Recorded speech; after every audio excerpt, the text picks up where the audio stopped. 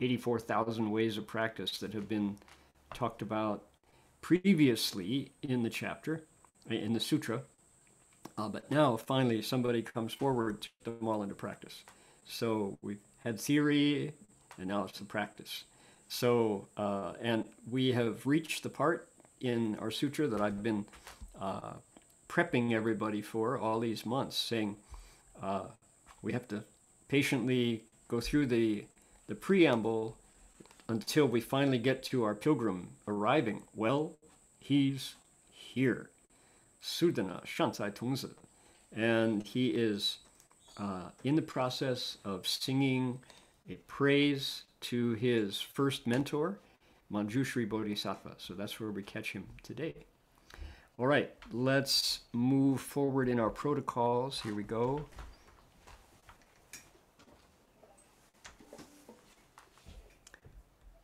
We're going to invoke spiritual presence and chant the name of the sutra and the Buddhas and Bodhisattvas. So if you'd care to join me, please do.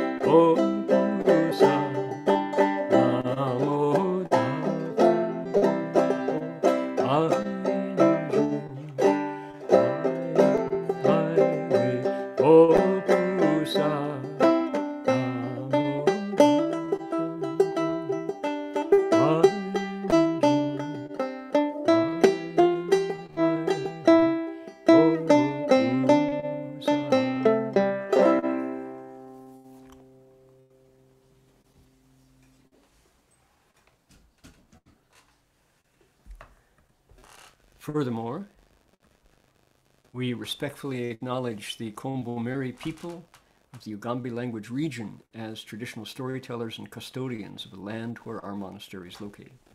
We pay our respects to their elders past, present, and emerging, and to all First Nations people whose sovereignty was never ceded. We are very happy to bring the Avatamsaka Sutra to the Ugambi language region, a place where the longest continuous human civilization on our planet.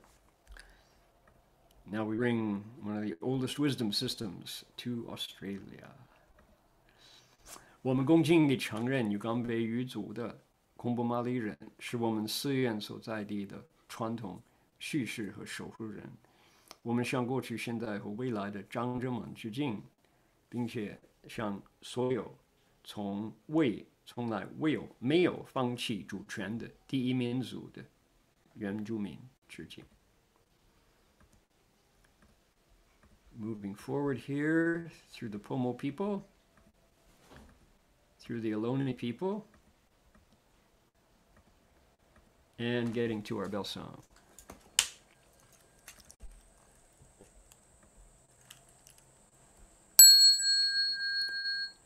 The bells sound wide, resound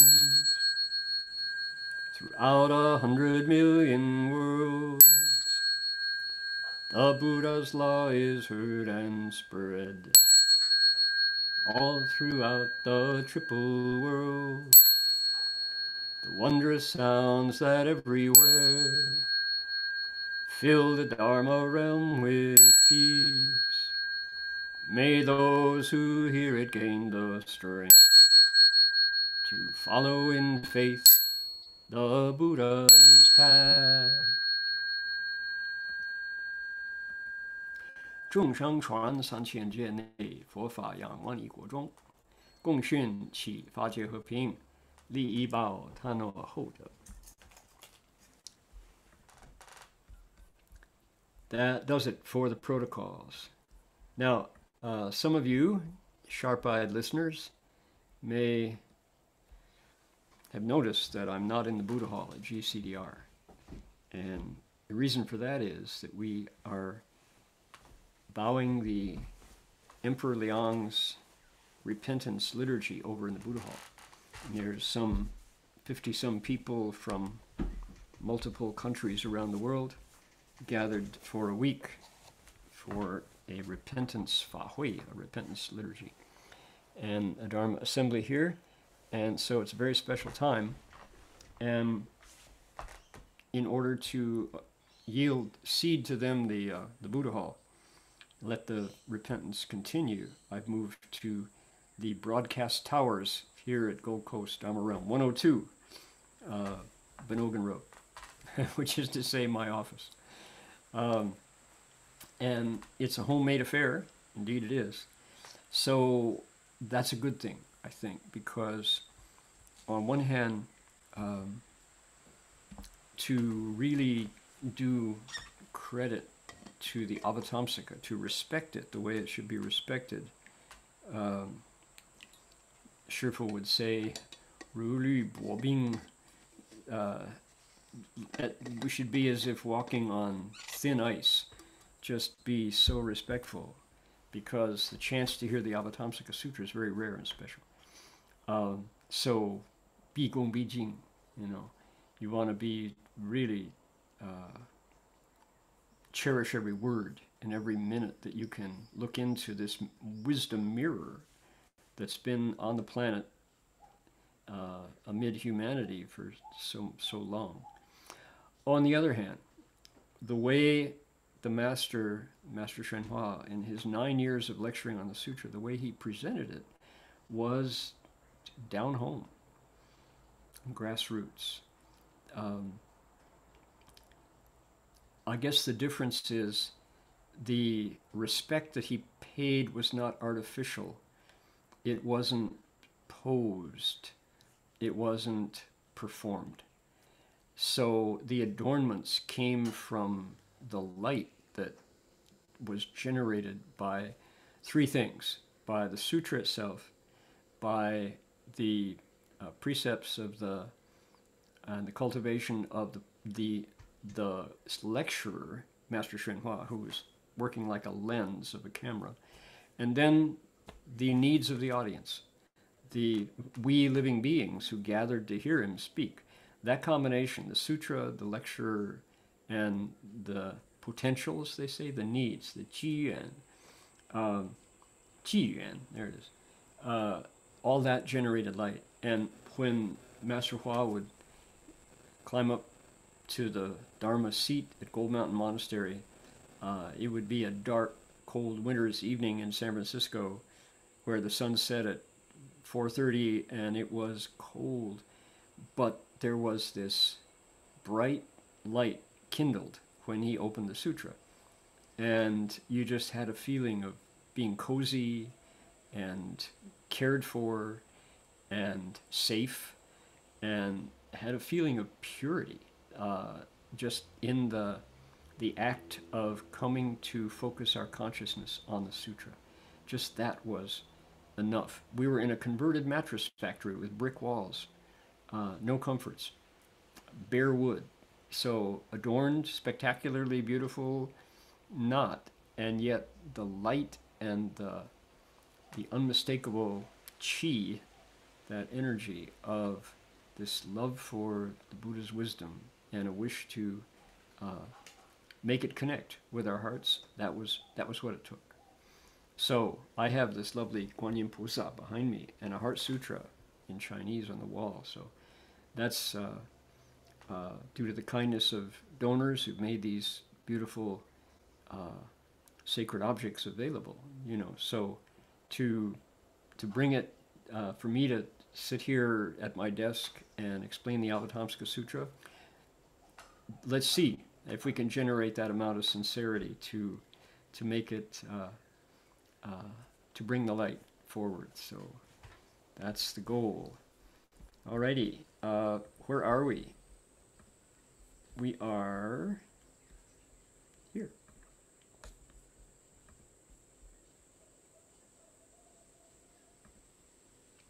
There it is.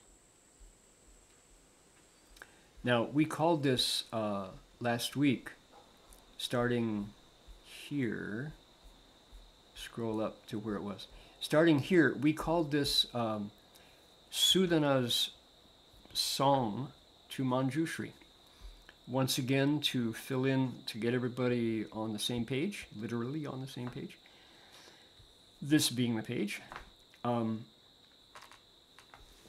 Manjushri Bodhisattva has come to a city called Blessings City. And he's gone to the east of town to a park.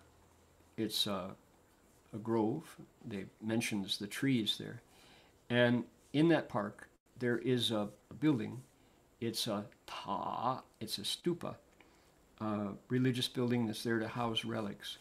And this particular park and grove and stupa have a sacred history. That is to say, this is a place where Buddhas and Bodhisattvas have come before. Manjushri is not a Buddha in our story. He's a Bodhisattva. But people who have followed the teaching career of Manjushri Bodhisattva will tell you that he's been a Buddha before. And he has a future Buddhahood, indeed. He has come to help our Buddha, Shakyamuni, explain the Avatamsaka Sutra. That's what he's here to do in our story. So there he is, and oh my goodness, big deal for the city of blessings, Fucheng, it's called. So to honor that, there have been 500 upasakas, 500 laymen, distinguished citizens, the banker, the mayor, the postmaster, the butcher, probably, the greengrocer, the fishing boat captain, and all the moms have come, the grandmoms have come, the wise women have come, the chai circle has come, all the different members of society from top to bottom, inside out, who have affinities with the Buddha and the Dharma have come streaming down, bringing their lunch baskets, bringing their cushions and their blankets to sit and listen to Manjushri. Furthermore, not only the adults have come, but it specifies that young people have come. Tongzi, Tongnu, Tongnan, Tongnu. Maidens and young men have arrived, 500 of each. Total of 2,000 people are specified here. 500 upasakas, 500 upasikas, 500 kumaras, and then kumaris, the young men and young women. So there they all are, 2,000 people. And Manjushri identifies Sudana as someone who's got a future. There's a role for him to play in our story. He is about to set off on a pilgrimage. Now, there are certain things that have to happen before he does that, which is he needs instruction from Manjushri. So the tradition in Buddhism is you request Dharma, Qing Fa. And it was interesting that Master Hua, as he introduced us to the value and the joy of listening to sutras, which Master Hua took 90 minutes of every night, and then twice on Saturday, twice on Sunday, explaining Mahayana Sutras. Every single night. Didn't miss a night. Pointing out to us their value.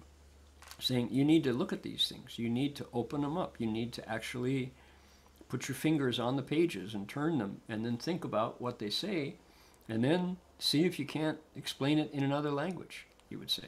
So we learned that how important, what a benefit, what a blessing lies between the covers of Buddha Sutras. So, and Shifu was, I think I want to point that out, that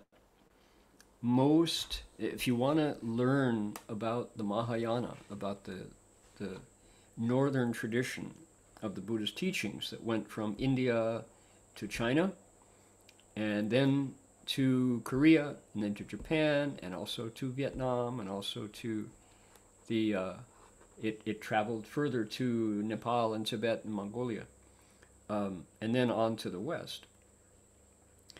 Go to monasteries where there are Sangha members who keep that tradition alive.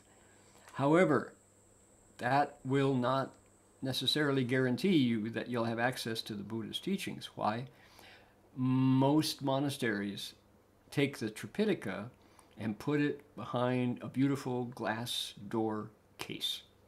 A bookshelf, glass doors, maybe there's an incense burner in front of it, and it's extremely respectful and beautiful, not a fingerprint on them. The problem is mostly people don't take them out. Because the Tripitaka's got 100 volumes, and it's a little imposing. You think, oh, I can't read it very well. So we'll keep it there. We'll bow to it. We might recite it when we get a chance, but mostly we don't read. Master Hua said, that's to miss the opportunity. He said, this is like a mirror where you can see your true face. This is like an oracle that you have to ask before you want to get the future and the truth. This is like a mirror. This is like he said, it's your best friend. This is like food that you can't be without for even a day, because your Fa, Shen, Hui, Ming, your Dharma body and your wisdom, life of wisdom, will go hungry if you don't look into the sutra. So it is a recipe for personal psychotherapy. It will explain your mind to you in a way that if you got a knot that you can't untie, open the sutra and read it with respect. Suddenly you realize, oh, that's the way out of my problem, right? He said that's the value of sutras. So clearly he made them accessible. He wanted them to shorten the distance between those books in the bookshelf with the glass doors and your daily life, my daily needs. So how different from people who even go so far as to say, oh, those Buddha Sutras, you explain a single word wrong and you're in danger. The Buddha's going to send you to hell if you do that. And truly that attitude is out there. 讲错第一句就下地狱, they say. Oh my goodness. Or they'll say, oh, it's too much philosophy. This is just the highest philosophy, especially that Avatamsaka Sutra. No, you can't understand it. It's not for us. Well, if you really want to understand it, go to those commentaries. There are commentaries from the Tang Dynasty. Read the commentaries, because they're closer to it. They can interpret it for you. Not my experience at all. When I read some traditional commentaries on the Avatamsaka, I'm left in the dust. Now, that's not true for the commentary by Master Chengguan, Qingliang Guoshi, who was the fourth of the Avatamsaka traditional ancestral patriarchs. His commentaries are very, very useful, and I've depended upon them. I consulted them today for today's lecture. So anyway, you get the point. So Shifu said, to open those sutras, we need their wisdom to get through the day. If we truly understand the Avatamsaka's principles, he said, there is no strain, there is no portion of contemporary Western scholarship that you will not be able to apply the Avatamsaka principles and get insight into. no matter be it social science, be it political science, be it laboratory science, including quantum physics, all of these disciplines, when we understand cause and effect, for example, or the interpenetration of phenomena, if we understand those principles and apply them, the contemporary disciplines, academic disciplines go, the Buddha said that? When did he say that? Well, that's remarkable. Why haven't I heard this before? Well, it hasn't been in English before, dude. So, you get the point. Okay, so here we are. Master Hua said, if you want to develop a relationship with this fountain of wisdom, you request Dharma. Request Dharma. He said, Samantabhadra teaches us that. He said, Yao Qing Zhuan Fa Lun. That's one of his vows, one of his 10 vows. Please turn the Dharma wheel. So, guess what is going on in today's lecture? Sudana is requesting Dharma. He is. He is Qingfa. Last week, we heard at that time, the youth Sudana, having heard from Manjushri about the various excellent virtues of the Buddha, single-mindedly, diligently sought Anuttara Samyak Sambodhi. He followed Manjushri and chanted the following verse. And we read them.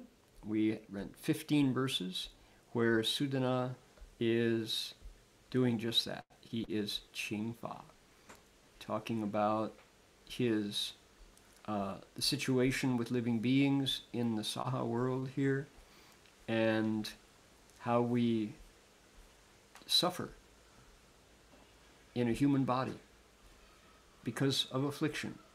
And then at this point, right here, the pure Son of wondrous wisdom, whose great compassion forms a perfect wheel, which dries up the ocean of afflictions, please pay attention to me. He's saying us. He's representing the 2,000 people sitting there as he kneels in front of Manjushri. So then he goes on and he calls Manjushri a pure moon of wondrous wisdom, shine on me. Calls him king of the Dharma realm, give me some instruction. Calls him a great merchant of blessings and wisdom. Please protect me, he says. Like a merchant chief guiding a caravan through dangerous lands to where they want to trade their goods at the end of the road. He calls him a great general, donning the armor of forbearance. Please rescue me from the demon armies. What else? He calls him Lord Chakra, or Indra, living up on Mount Sumeru in the top of the mountain. He calls him a humane one, like a lamp showing the way. He says, you who renounce evil paths and pursue good, show me the door out of the mundane world. In a world that's inverted and attached, the wisdom eye, you who possess the wisdom eye and Nirvana's 4 qualities, open the door of liberation to me. Okay? What does it sound like? Sounds like Qingfa, doesn't it? And look at how this young man really knows how to do it. He is there. He's kind of like spoken word poetry. And his verses are brief. They're short. They're to the point. They're enthusiastic. As I read the eloquent rhyme, they're not rhyming, they're metered verses in Chinese, certainly. I'm sure they were in Sanskrit too. As we investigate the poetry, just these heartfelt verses that Sudana is singing, chanting to his first mentor, you really get a feeling here of a young person, somebody who is very enthusiastic, who is not artful, he's not cunning, he's not sophisticated, he's straight and upfront.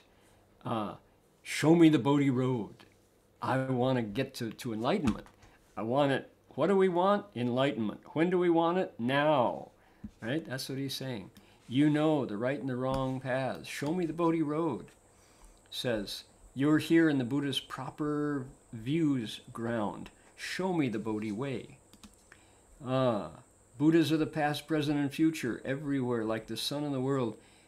teach me the Tao, he says. So you really get the feeling of his tianzhen wuxie, they say. He is innocent and free from falseness. Nothing crooked about Sudana's mind. He's straight and pure. And for this reason, Manjushri has said, "You're the one. We're gonna get you all the way across the finish line." And the last verse last week, you know about karma and understand others' ways, one of decisive wisdom, please, 是我摩诃言. I want to know how to walk the Bodhisattva path. All right, now another point to point out is that Sudana's request is still focused on himself. He hasn't opened the infinite mind ground that is like empty space. He's not in touch with the great compassion that he will be taught about as he progresses. He's still focused on, show me how to get enlightened. I want to show me the Bodhi way. I want to find the Tao. Teach it to me, because I'm excited about it. I'm really enthusiastic. And that's a good place for a beginner to travel, to come from. One of the remarkable aspects of what's about to happen to this young man is he is going to set out to encounter 52, or by another count, 53 teachers. That's the point of his pilgrimage, is Sudana. There are certain kind of catchwords by which we know Sudana. He is, they say, 善财童子53参, the young man Sudana and his 53 teachers. So what he does is he goes out upon instruction from one to the next, successively encounters 53 shan zhishi, kalyana mitra, good spiritual friends. We used to translate as good and wise advisors. That's Chinglish, shan zhishi, good and wise advisors. So these are his spiritual friends, his mentors, his teachers. And one by one, he goes out and asks them the questions that he wants answered. There are two. He needs answers to two questions. One is, how do I walk the Bodhisattva path? How do I cultivate Bodhisattva practices? That's what he knows he needs. That's what he wants them to give him. And they, in turn, without exception, interestingly enough, one by one, these teachers say to him, "Good man, 善男子, 如已发大菩提心否? Have you made the great Bodhi resolve? The bodhicitta, this thought for enlightenment?" That's their question. And that is a test. He gets tested back. And Sudana, for each and every one of them, says, "Wei, 我早已发大菩提心." Yes, I have. I made the great Bodhi resolve a while back. And the teachers go, "Oh, good. Hot dog. All right, let's get to work." And they roll up their sleeves and they teach him a new practice, their new Dharma method. So, what's really interesting, as we are now on the brink, we're on the eve of his setting off to that first teacher, as he progresses, 54, 53, Wushusan 53, 21 of them are women. Almost half of the Kalyana Mitra who respond to him are women. They're in women's bodies as they teach him. And, that fact by itself is remarkable to show us the democratic the non-differentiated Buddha's compassionate heart, that the Dharma realm of humans is only half male. It's half female, right? So that's remarkable. It says so right here in our religious text. Our sutra, our scriptures show Sudana receiving teachings from 21 women, including the Buddha's mother, Lady Maya, including a courtesan, a woman of the night, named, what's her name? We'll find out. Including 10 zhu ye shan, women, spirits who rule the night, who are feminine. Oh my goodness, including an upasika Asha, including bhikshunis, who, bhikshuni lion sprint. Oh my goodness. All of these wonderful teachers teach him compassion. So that fact itself, that almost half of the authority figures in Sudana's life are in female bodies. But more importantly, what those females teach him progressively is how to expand the measure of his heart, to open up his compassion. This is something that a lot of people are unaware of. Among 53 advisors of Sudana, there is a love story. He encounters a maiden who falls in love with a prince, and the prince responds by falling in love with the maiden, and they have a relationship. They get married, and there are conditions. It's a prenup. The prince is all for it, and then he says, on second thought, I don't think you should marry me. And she goes, why? And he says, because in the future, I'm probably going to want to cultivate the way. I'm probably going to want to leave home and really do it full time. And she says, no problem. I may have left home before you do. Me too, she says. Go, oh, okay, in that case, let's go ahead. And then she says, on second thought, maybe it's not a good idea, because at some point I may decide that I need to donate part of my body to somebody who comes and asks for it. Maybe somebody needs an eye or a kidney, and you'll be really upset if I cut my body up to donate to people who need it. And the prince says, no, I fully understand, and I may join you. So the two of them have made similar vows in the past, and they get married. And there it is in the sutra, and they both talk about each other's qualities, how handsome he is, and how learned and virtuous she is, and there it is right there in the sutra. They teach Sudana about compassion.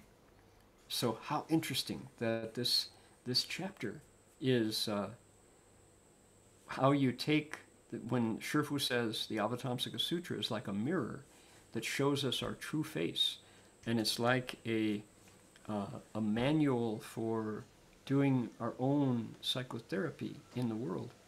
There it is. Sudana goes out into the world, cultivating the way, and wakes up. Okay. Today, that song that he sings to Manjushri takes another turn. The next 17 verses say, 令我再次乘, please let me ride in that car.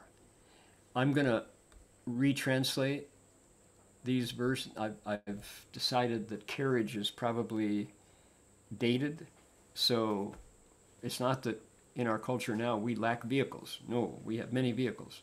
So we're going to update it a bit. We'll go through with the current text and then redo it for the song part. Okay? So, does that make sense? The answer is not yet. Okay, we'll see if we can make it work. All right. 大一点吧。好。OK。来。圆轮大背骨，行舟见人下，功德宝庄小，令我在此生。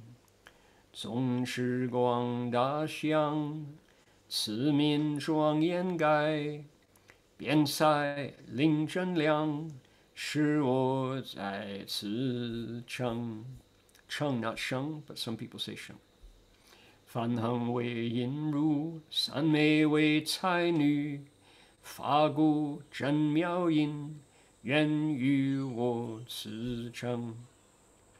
四时无尽藏，功德庄严宝，惭愧为给养，愿与我此生。Okay, a little bit different wording in the last line. 常转不是论，恒途境界相，人如老庄严，令我在此生。禅定三昧相，智慧方便恶，调伏不退转，令我在此生。从这里开始都是令我在此生哈。大愿清净论，总持坚固力，智慧所成就，令我在此生。Continue， 普行为周教，悲心所须捐，所想皆无缺，令我在此生。坚固如金刚，善巧如幻化，一切无障碍，令我在此生。To continue， 广大其清净，普于众生乐，虚空法界等，令我在此生。经诸业火轮，断诸流转苦，摧魔及外道，令我在此生。Oh boy， 智慧满十方，庄严遍法界，普洽众生类，令我在此生。Okay, how are we doing? Continuing here. 清净如虚空，爱见悉除灭，利益一切众，令我在此生。愿力速即行，应心安稳住，普云诸汉士，令我在此生。If you can read the Chinese, sing along, right? 如地不轻动，如水不扰逸，如是云众生，令我在此生。四摄圆满论，总持清净光，如是智慧日，愿使我灵见。And finally, 一如法王乘，一着智王观，一息妙法增，愿能赐故我。Alrighty, that's the conclusion of Manjushri's request of Dharma. Okay, we're going to, here's the deal.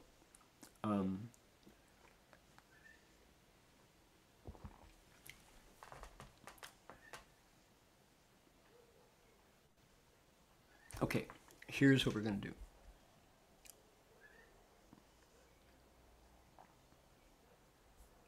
We'll read through just without singing and go all the way down. Then I'm going to come do it again with a bit of musical background, and then we're going to come back and explain. Okay?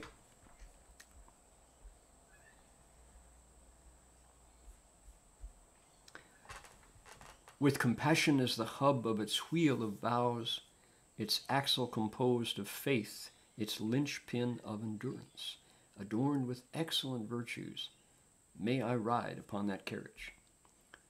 With a wide, grand body of Dharani and a canopy of empathy and compassion, it rings with chimes of eloquence. May I ride upon that carriage. Brahma practices are its cushions, Samadhi its maidens in waiting. Dharma drums resound with wondrous sounds. May I ride upon that carriage. Endless its store of four attractions, decorated with jewels of virtue. Shame forms the halters of its steeds. May I ride upon that carriage. Always turning its wheels of giving, forever anointed with pure precepts' fragrance, patience its sturdy adornment. May I ride upon that carriage. The body is dhyana and samadhi, its collar, clever expedients, subdued and non-retreating as it is. May I ride upon that carriage. Great vows are its immaculate wheels, Dharani its solid power. Accomplished as it is by wisdom, may I ride upon that carriage. With universal conduct its circumference, a compassionate heart its composed turning. Towards all it is without fear, may I ride upon that carriage. Solid like Vajra, clever like illusions and transformations, unobstructed in all things, may I ride upon that carriage. Vast, great, of utmost purity, bestowing joy on all beings, like emptiness in the Dharma realm, may I ride upon that carriage. The wheels purify delusions and halt the flow of suffering, smashing demons and heresy, may I ride upon that carriage. Yeah, leaving a trail of smashed demons on the road. Wisdom fills every direction. Adornments fill the Dharma realm. Fulfilling all beings' wishes, may I ride upon that carriage. Pure and clear like space, with love and views no more, with benefits for all, may I ride upon that carriage. The swift practice of vow power, the calm dwelling of a concentrated mind, carrying all creatures, may I ride upon that carriage. There we pay attention there. As stable as the earth, benefiting all things like water, carrying all beings thus, may I ride upon that carriage. The four attractions form a perfect wheel. Dharani is a pure, clear light. May such a wisdom sun as this appear so that I can see. Finally, you climbed the stage of Dharma King and donned the crown of wisdom's master, wrapped as you are with wonderful Dharma silk. Pray regard me with compassion. With that last verse, we see Manjushri sitting there listening to this young man asking one wish. He's very clear about what he wants. He wants to ride on a car, particular car, the Mahayana, and it's big. It's a big one. Now, the Chinese is not the same. Out of 17, 12 are 令我在此乘. Please let me ride or drive that car. He may be saying, I want to drive that car. One time he says, 使我在, make it possible, allow me to drive that car, to ride in that car. Twice he says, please give me this car. The last two, please make it possible for me to see. Please give me eyes to see. And then the last one, he says, please look at me with kindness. Please kindly look at me. Right, so that last, yet may I ride in this carriage, has variations, and I think the variations are significant. So here we go. Let me ride in this car. Let's make it bigger so everybody can see. I think that is a possible translation of this. Let me ride in this car. Instead of carriage.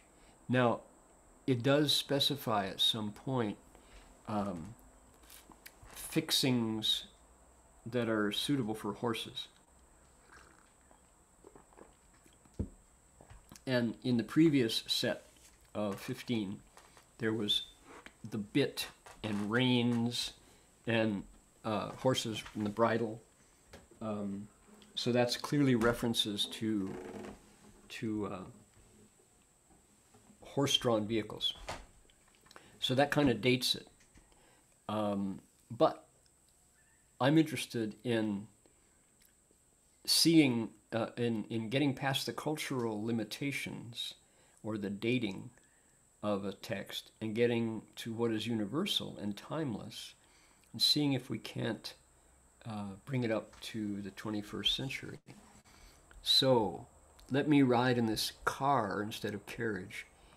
Might be the zai, this word here, can also mean to be carried by or to drive, maybe.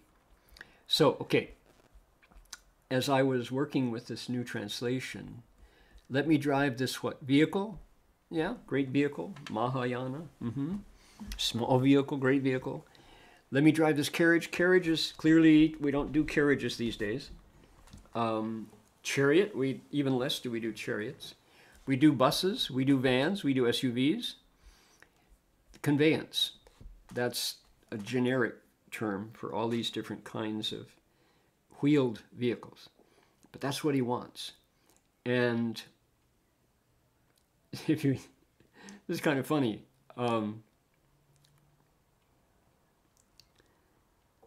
Growing up in North America in the 60s and 70s, Southern California was famous for its hot rod culture, muscle cars. It was a specialty of Southern California, LA down to San Diego and up to Monterey. On Highway 101, Pacific Coast Highway, Highway 1 or Highway 5, people would drive their hot rods. And there was a culture of praising those cars in song exactly like Sudana's praise. Look, what's he doing? The hub, the wheel, the linchpin, the wide body, the canopy, the chimes, the seat cushions, jewels, turning its wheels, the body, the collar, immaculate wheels, right? Circumference, etc. He's praising a car, isn't he? And you wonder, could, if we were to find something similar, she's my little deuce coupe, you don't know what I got, the Beach Boys. Now, I never thought I'd be talking about the Beach Boys in the Avatamsaka lecture, but take a look. So, I got the fastest set of wheels in town. She's my little deuce coupe. She got a flathead mill. She'll race a Thunderbird like she's standing still. She's ported, she's relieved, she's stroked, she's bored. She did 140 with a top end floored. She's my little deuce coupe. You don't know what I got. Here are the Beach Boys. Brian Wilson, right? Praising his car And we who had transistor radios I was in the Midwest, but my mind turned to Southern California when I heard my custom machine. She's a metal flake blue with a Corvette grill.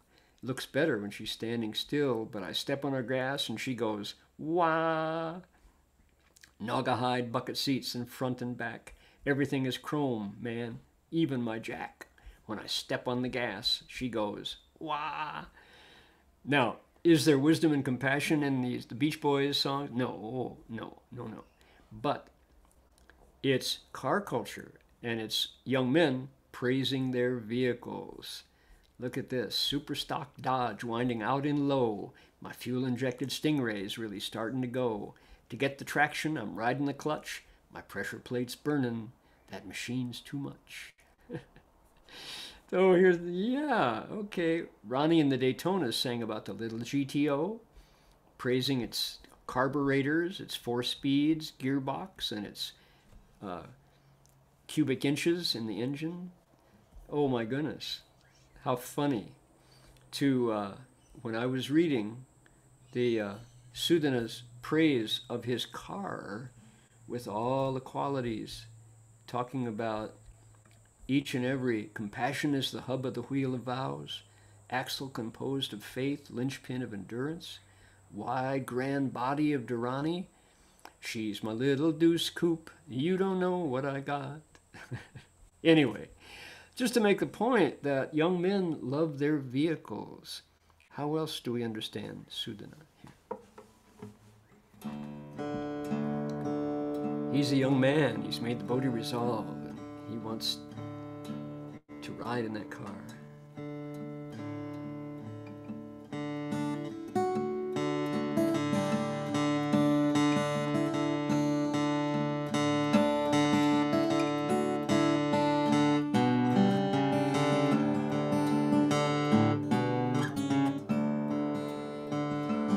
With compassion as the hub of its wheels of vows, its axle composed of faith, its linchpin of endurance, adorned with excellent virtues. Let me drive this car. Let me drive this car.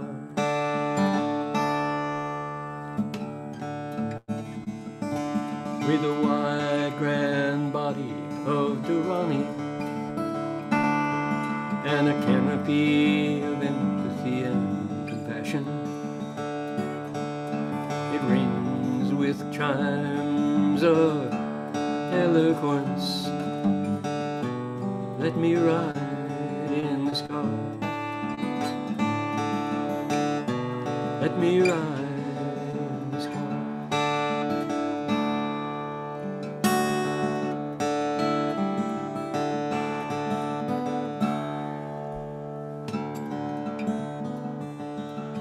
Dharma practices are its cushions, Samadhi its maidens in waiting. Dharma drums resound, the wondrous sounds. Please give me this car, and you what's a chum.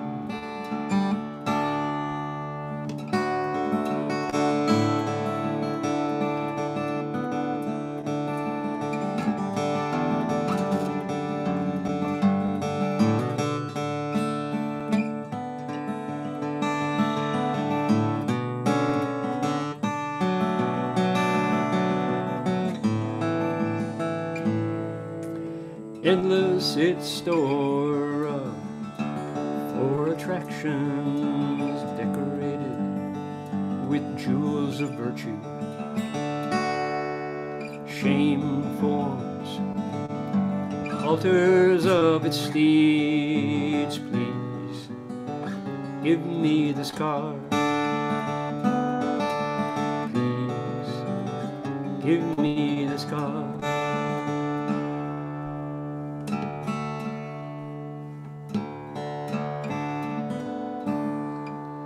Always turning its wheels of giving, forever anointed with pure precepts fragrance.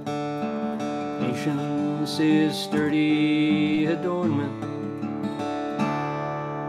Please let me ride in this car. Please let me ride in this car. Body is dhyana and samadhi.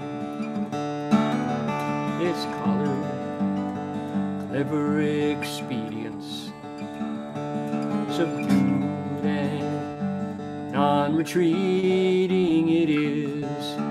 Please let me ride in this car. Please let me ride in this car.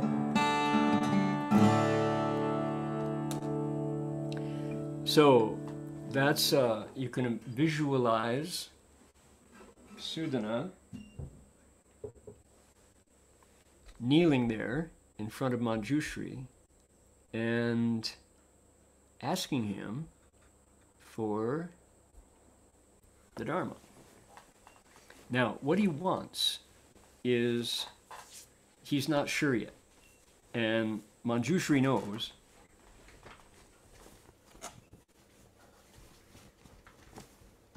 Manjushri knows that Sudana is going to evolve. The process of cultivating the Bodhisattva way is one of gradual growth and maturation. They talk about your good roots coming ripe and your accumulation of blessings and the brightening of your merit and virtue, and the vows are deepening. So it's clearly it's an education, and he has to go to class. It takes him years. This pilgrimage he's about to start out on is a long-term process. Many years pass, and Sudana, as he visits the teachers, he goes through very relatable experiences. He gets afraid, he gets terrified, he gets ignored. Some of the teachers say nothing at all. He goes through danger. His life is at risk several times. He gets seduced, you could say, by the courtesan. Vimala is her name, Vimala. He makes great friends, and he gets really inspired as he goes. And the what he's asking for now here, let's take a look. Notice how many times the word dharani comes up. Isn't that interesting? I didn't realize that until I looked into these verses. So now we've put music to a little bit of it. We've looked all the way through. Now we're going to go verse by verse, okay? And see what it says. Compassion is the hub, axle, and linchpin. So he goes right to the center of the wheel. Wheels, the value of the wheel is what's missing, the hole in the center, so you can put the axle on it. Compassion is that space that you can fit living beings in this case, the axle. And the axle is faith, the pin that holds the axle to the wheel, doesn't break, it endures. There are lots of virtues. Virtues here, can I ride on that car? Give me a seat in that car. The wide, big body of Dharani and a canopy of empathy and compassion And a decoration, it rings, ding-a-ling-a-ling. I want to ride that car, that vehicle. Now, when I checked Master Chongguan's Tang Dynasty commentary, he referred to another appearance in the Buddha's teaching of carts. And of course, it's the parable chapter from the Lotus Sutra, where y'all know the story? There we go. So in the Lotus Sutra, the parable chapter, there's an elder who's very wise, and he's in charge of a bunch of young people. The young people the sutra casts them as heedless. They are heedless young people. That is to say, they are totally unaware of their surroundings. They are only driven by their immediate desires, their next false thought. They just have a thought rises in their mind, they race out after it. And they're in a dilapidated house. The Lotus Sutra describes this house that they're in kind of terrifying ways. It's falling apart, and it's scary, and it's a metaphor for the world, the Saha world. Oh, the house that the children are playing in is a dangerous place. And the elder knows it, and what does he do? He thinks, oh, you know what?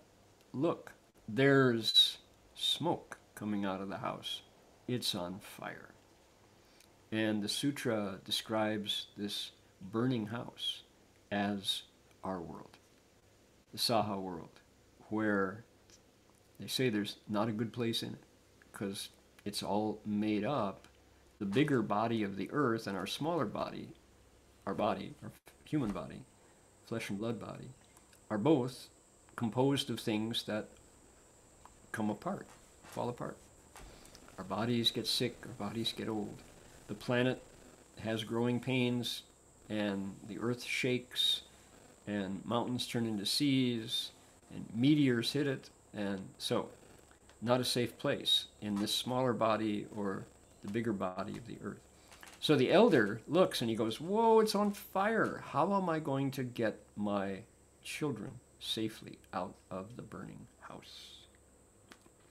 And of course, metaphorically, the Buddha is the elder, and he wants to get us out of the burning house of the world and the burning house of our bodies. So, oh, that Lotus Sutra, wow. Truth-telling. Yeah, not a happy story. People say, oh, you Buddhists, it's all suffering all the time with you Buddhists. Yeah, but there's a time for awakening, too. You can't be asleep all the time. So don't recognize the fact the house is burning. Now, in 2024, it's a little easier to see it because the true nature of the burning house is evident in the Middle East. So, to the sutra, the problem that the elder faces is how to get the kids out to safety. And his answer is so interesting. He says, children, come out. I've got things you'll like out here. Come on out. Who wants to be the first one? Can I give you a deer cart? Probably a Volkswagen. Maybe a motorbike. Can I give you a dog cart? Might be a Vespa or a bike, electric bike. Can I give you, what would you like? How about if I give you deer carts, goat cart? How about a goat cart? Pulled by goats.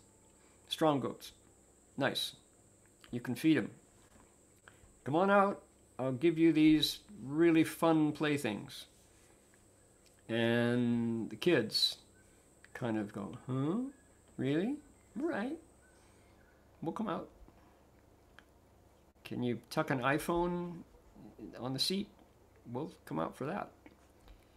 And so they come out, and the elder says, you know what? I don't have any of those carts, but I do have a big cart drawn by a white-colored ox. It's a great 大白牛车. It's a cart drawn by a really big, strong, beautiful white ox, and he can carry all of you in it. And sorry, I didn't deliver with the deer cart, the dog cart, and the goat cart, but here's an ox cart. That's the one that you want. Of course, the metaphors are flying left and right. The great white ox cart is the Mahayana, because all living beings fit inside. And successfully, the children come running out of the house, and the elder saves them. He had to tell a white lie in the process. Interestingly, how the sutra describes that. He's not exactly telling entirely the truth, but he's giving his children the biggest gift of all, which is their lives, saving them from burning up and suffering in the fires of affliction in our world. And he gives them a gift beyond their knowing. The kids don't know what they've been given. We don't recognize the presence of the Buddha Dharma and how valuable it is until we start to cultivate. So thank you, Elder.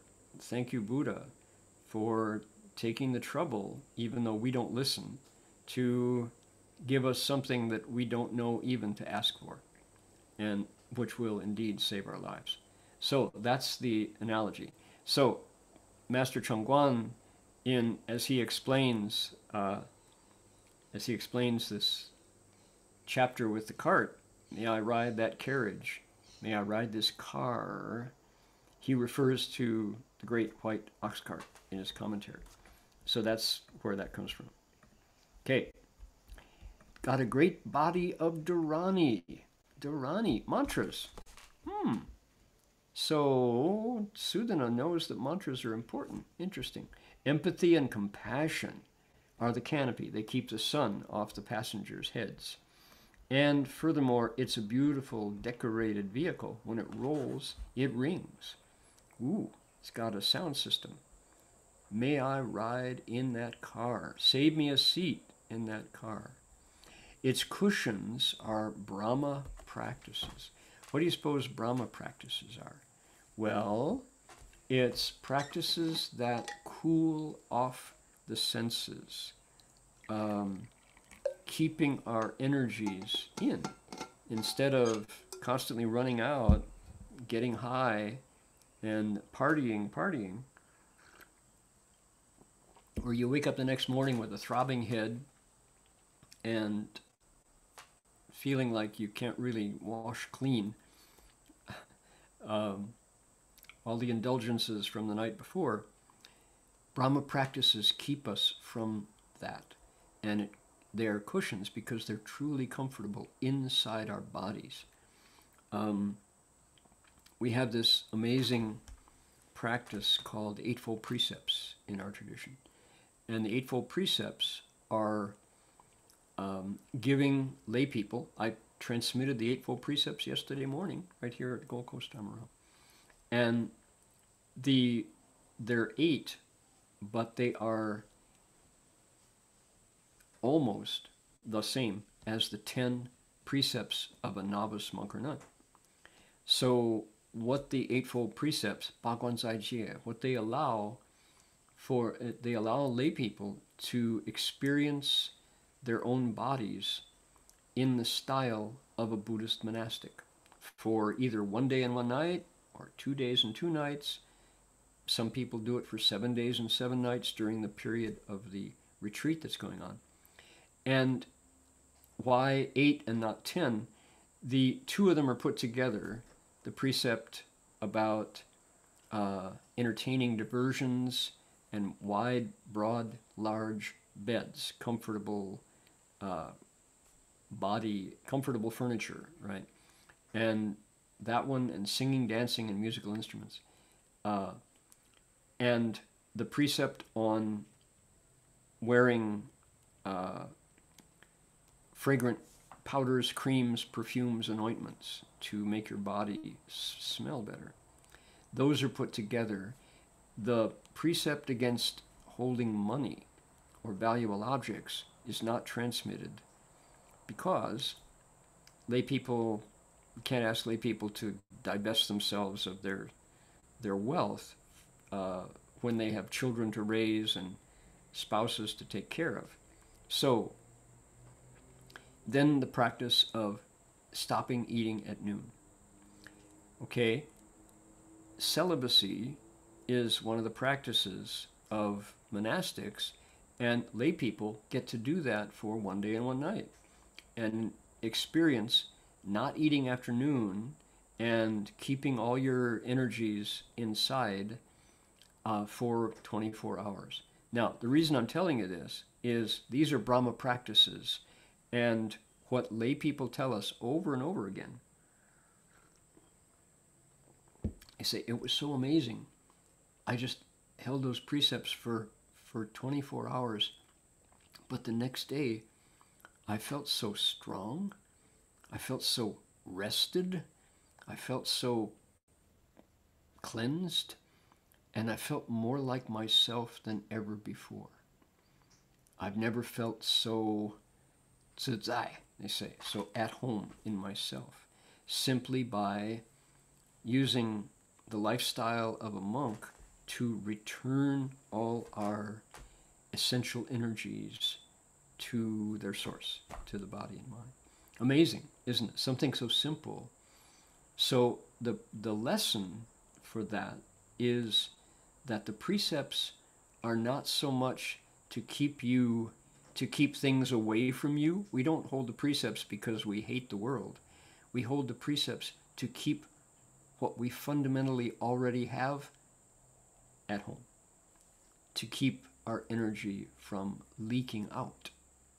That's the Brahma practices. So it's that turning it on its head. People think, oh, these Buddhists, you take these precepts, know this, know this, know this, no fun. Yeah, but how many times do you get high before you decide that it's a lot the same and it takes longer every time to get undoped, to come back from being dopey after smoking dope? It's like, yeah, you do that for a while and then you go, this is boring. I really need clarity. I really want to not lose my mind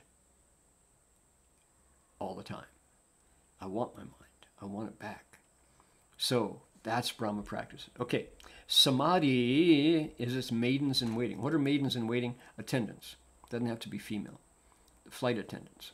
So this vehicle, this car, has got a chauffeur.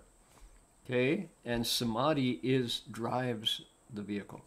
Dharma drums resound with the wondrous sounds. Again, it's got a sound system in it, so you can, as you travel, there's hours on the road, you can sing your favorite song or mantra.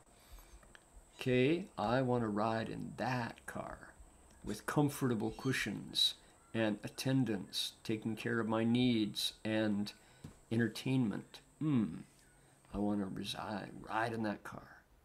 Cool. Yeah, Sudhana, this is really good. My little GTO, you're really doing fine.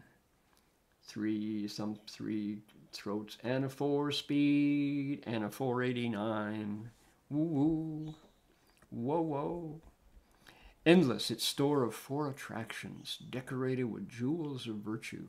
Shame forms the halters of its steeds. May I ride in the carriage? Okay, people think, what? Endless 4 attractions. Kind words, gifts, cooperation, and service. Those are the 4 attractions. Fa. Things that bring people closer. Give us gifts, talk nicely, collaborate with them, help them out, and then serve them in ways that are delightful, joyful, and people will come around. You'll be surrounded by people. Decorated with jewels of virtue. Ooh. Jewels of virtue. Diamonds of kindness. Shame forms the halters of its steeds. What is shame? Shame is a wholesome quality. In the Buddha Dharma, they call it shan fa. It's a wholesome Dharma. It's a good Dharma. It's shame and remorse are considered good dharmas because they remind us that we are not yet Buddhas, and it's really important to keep striving. As soon as we think we're on top of it, after pride comes a fall. Right? So Shifu, it was amazing how with Master Hua's in his Dharma assembly, he would always encourage us to keep our xi qi mao bing, our faults and our habits, in front of us because they're shaped over how many lifetimes. And if we keep them in front of us, then they can actually transform. But as soon as we assume all is well, and I'm really getting there, really making progress. I'm doing what I'm supposed to do, right? With that kind of ziman, fullness, inner fullness of self, we lose track of our habits, and our habits, because they're grooved like a river as we roll down the stream of samsara, those habits own us. And if we're able to say, yeah, how much have I really helped the world today? Monks and nuns do this every single day when we do the 5 contemplations before we eat. We say, am I worthy of this offering? Somebody else had to work hard for this, and they provided it to me. What have I done to repay that kindness? That's what it means. So shame is not external. Shame, shame, shame. Game of Thrones. It's not that. It's a sense of not there yet. Need to keep working. This is a wholesome Dharma. Shame and remorse. Tangkui. And a wish to improve. A wish to keep going. This is what it holds. What is the halter on the steeds? It holds the horses in. It keeps us from forgetting to cultivate. Okay, let me ride that car, always turning its wheels of giving, forever anointed with pure precepts fragrance. Okay, this is hard to get this language into something more flowing. This is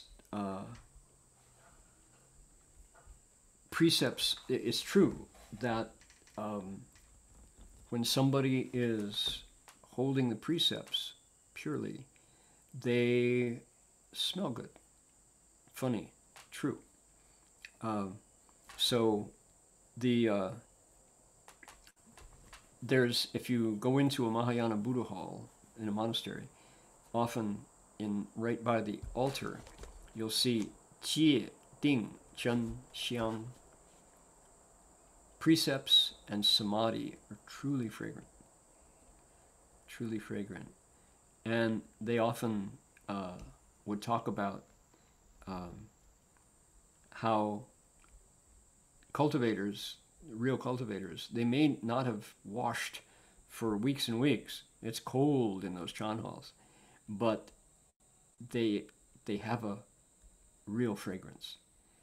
The fragrance of the body used in a wise way to transform greed, hatred, and stupidity with precepts, samadhi, and wisdom. Furthermore, and so that carriage, that car, has got this air wick, the air wick of precepts right there. What do you hang from your rearview mirror? Do you have one of those little Christmas tree air purifiers. You get the idea. Patience is a sturdy adornment, right? Renru is sturdy. You can endure. You can hold on.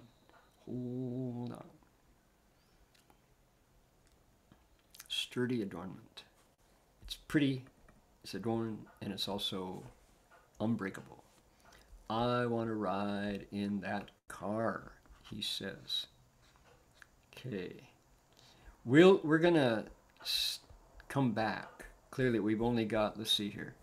We've only done 1, 2, 3, 4, 5. We've done 5. We got another bunch. Next week, we'll have a better grasp of the melody and see if we can't get everybody to sing along. May I ride upon that car? We can make this a sing-along, all right? So here we have things, any themes of today is the incredible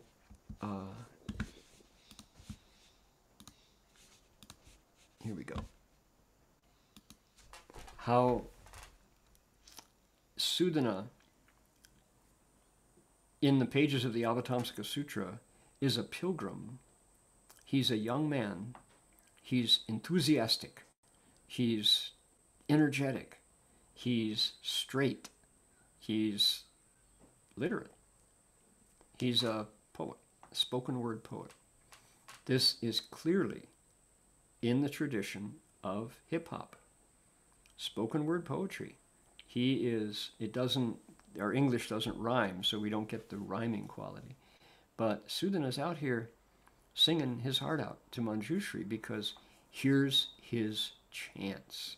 He sees in Bodhisattva Manjushri his chance to get on the great vehicle and ride to Buddhahood.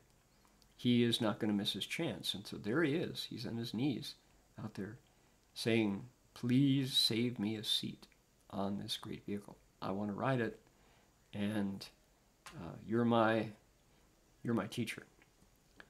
So how good is that? All right. You know what else? So we're going to come back next week.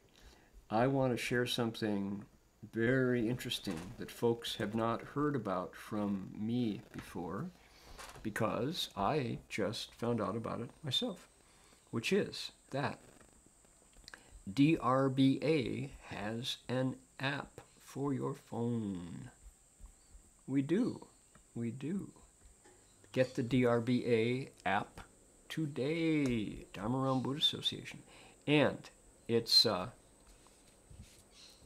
available on the platform of your choice, be it Google with Android, be it iOS. And if you click here, go to the website, look what comes up.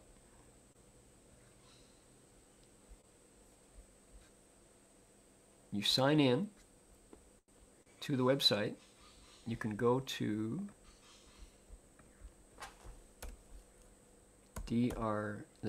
app.drba.org.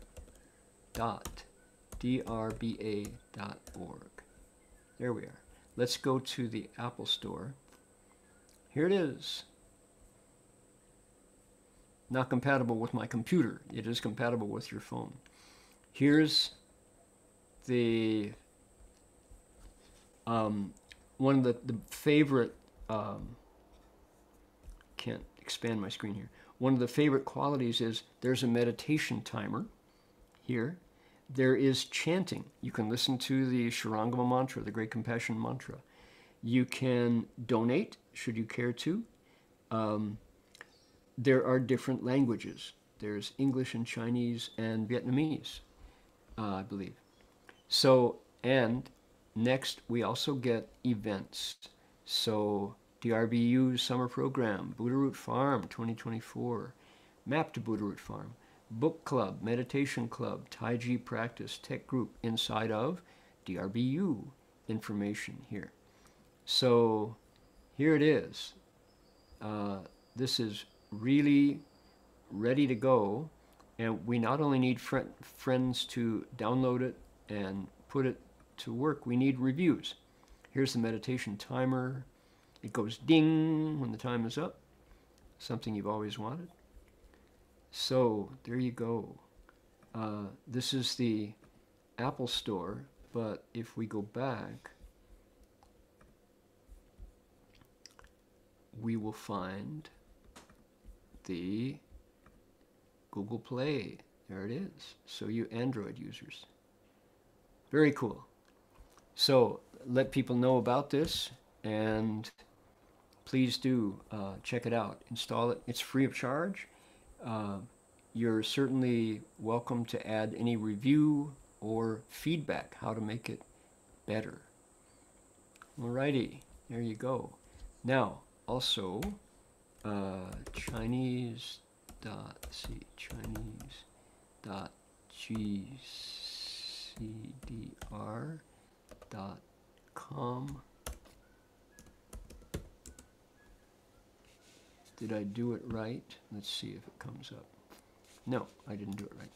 gcdrchinese.com. Try that again. Here we go. gcdrchinese.com.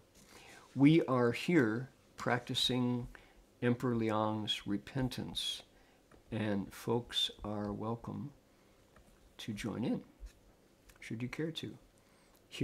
Go to gcdr dot, is it dot? GCDR Chinese, one word, gcdrchinese.com. Okay. By the way, I'm sure glad I thought of this. Next week, for those of you here in Australia, for China and Taiwan, Hong Kong, Singapore, Malaysia, Vietnam, 1 hour earlier next week. Next week, we start at 12:30 Australia Eastern Time, 10:30 Taiwan, China time. So, please, 你们大家要注意哈，下个礼拜早1个小时. So, 10:30 in Taiwan, 12:30.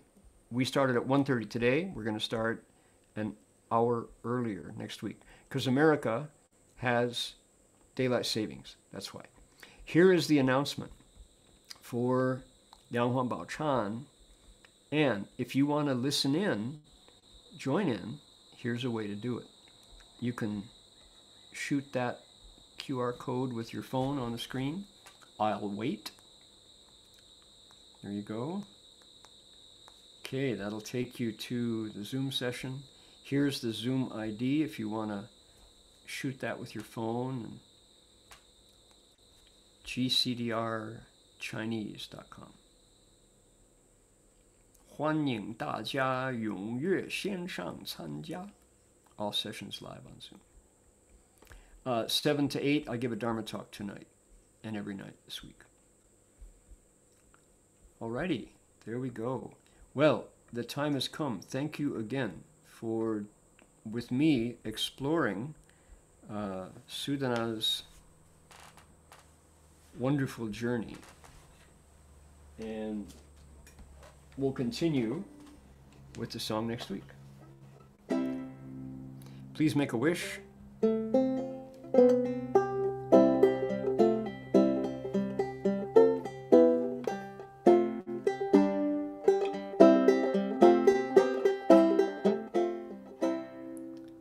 May every living being, our minds as one and radiant with light, share the fruits of peace with hearts of goodness, luminous and bright.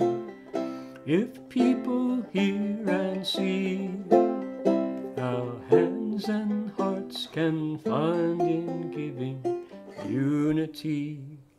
May our minds awake to great compassion, wisdom, and to joy. May kindness find reward. May all who sorrow leave their grief and pain. May this boundless light dispel the darkness of our endless night. Because our hearts are one, this world of pain turns into paradise. May all become compassionate and wise. May all become compassionate and wise. May all become compassionate and wise.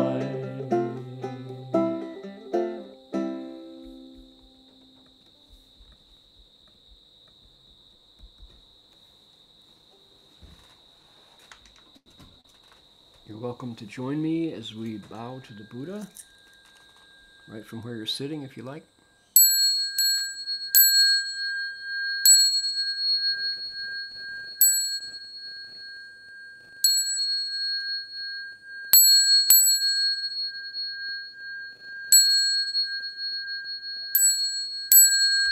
Bow in respect to the Venerable Master.